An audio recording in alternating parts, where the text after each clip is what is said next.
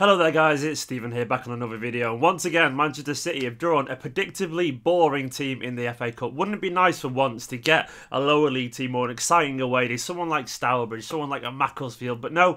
We got a Premier League team. As ever is the case, predictable as these things are, we've got West Ham away on the 7th of January. And a bit disappointed by that, I'll be honest. It's a dull, tedious draw. It's the kind of draw that we've come to expect in the FA Cup. We don't tend to get easy games. We always get a Premier League team that's struggling a little bit or somewhere around mid-table. And West Ham, in this case, are no exception. They've had a pretty rotten start to the season. I think we'd all agree about that. They're currently sat in 17th.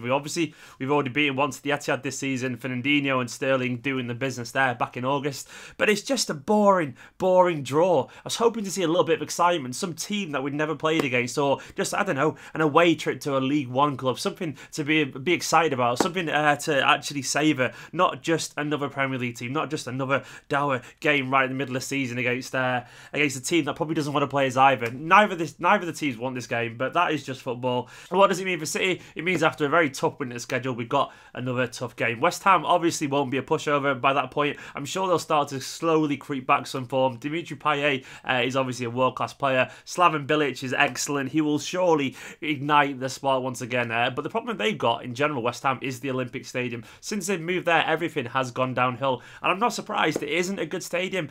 Technically, it looks lovely, but it's so detached, so far away from the pitches, no emotion. And the West Ham fans do not feel home there. They don't feel comfortable going there. You can see it rubbing off on the players. You can see it in the atmosphere.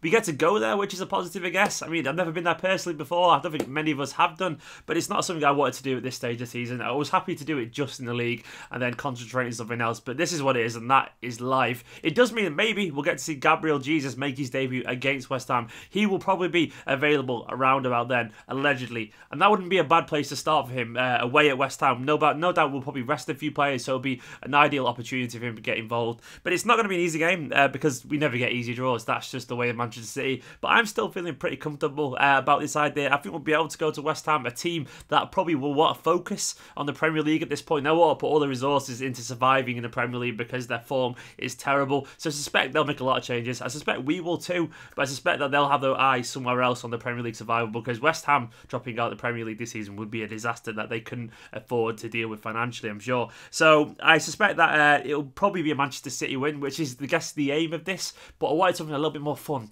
a little bit more magic, something a little bit more interesting. But that isn't the draw that we've got, unfortunately. This is the draw we have got, West Ham versus Manchester City. I'm feeling confident, but I want to know what you all think anyway. Let me know in the comments. Please do drop a like on the video as well. Let me know what your thoughts are on the game.